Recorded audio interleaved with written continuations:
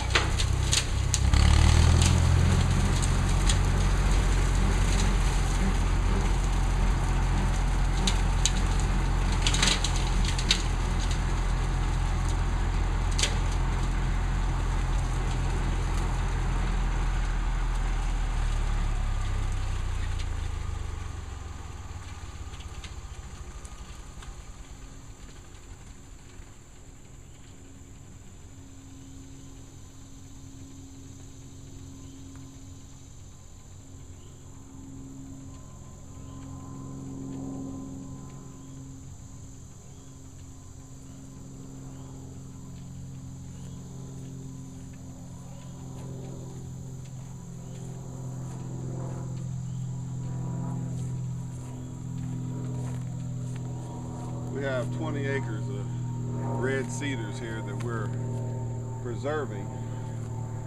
Uh, earlier segment, you saw me talking about management as far as aquaculture is concerned. But this is part of our big agriculture piece.